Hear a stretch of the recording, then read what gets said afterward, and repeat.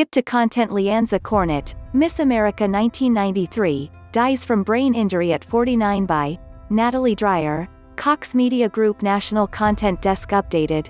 October 29, 2029 17 a.m. Former Miss America Leanza Cornett has died after falling and suffering from a brain injury. She fell October 12 and had to have surgery to relieve pressure and treat brain swelling and bleeding, a family spokesperson in a news release. Cornett started her career in the Christian music group, Area Code, and performed as Ariel at Walt Disney World MGM Studios, now called Disney Hollywood Studios, in the show, Voyage of the Little Mermaid. She also was a reporter for Entertainment Tonight. Cornett had been married to former Entertainment Tonight host Mark Steines, who paid tribute to his ex-wife on Instagram. Cornett was 49 years old. Copyright 2020 Cox Media Group.